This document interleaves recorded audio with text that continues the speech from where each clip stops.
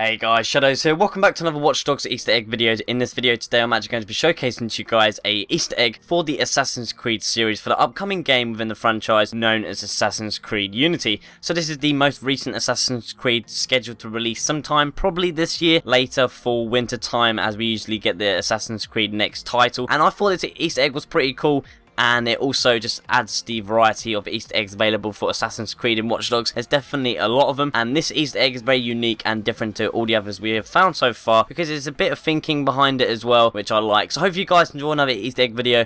Let's jump straight into where it's located. So as you guys can see, this is where we are on the world map where the Easter egg is located. It's very north, or I'd say northwestern, in the top left corner of the farthest as you can go. As you can see, it's right here on this slip road.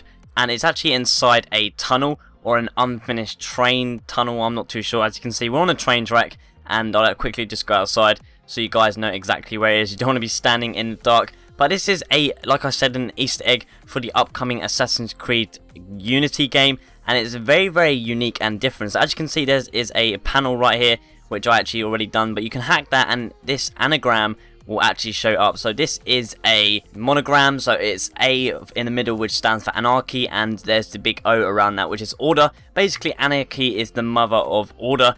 And I believe, going back in history and looking at something interesting, that a guy known as Joseph Proudhon lived from 1809 through 1865 and was the first person to label himself within our human history as an anarchist.